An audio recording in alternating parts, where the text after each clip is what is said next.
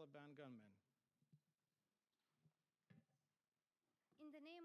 I urge you to keep speaking out, keep raising the pressure, keep making a difference. And together, let us follow the lead of this brave young girl, Malala. Let us put education first. Let us make this world better for all. And let us shape the future we want. And I thank Malala and happy birthday again. I wish you all the best. Thank you.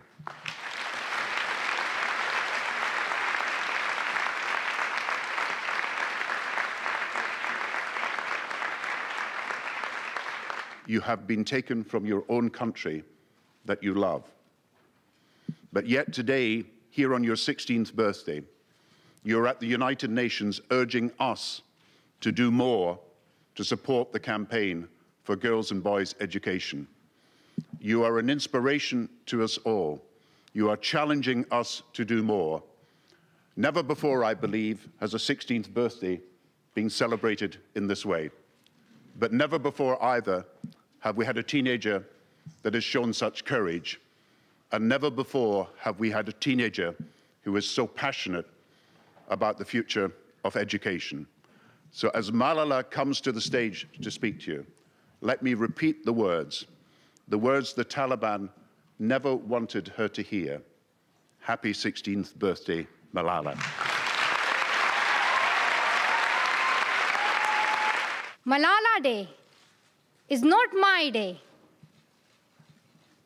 Today is the day of every woman, every boy, and every girl who have raised their voice for their rights.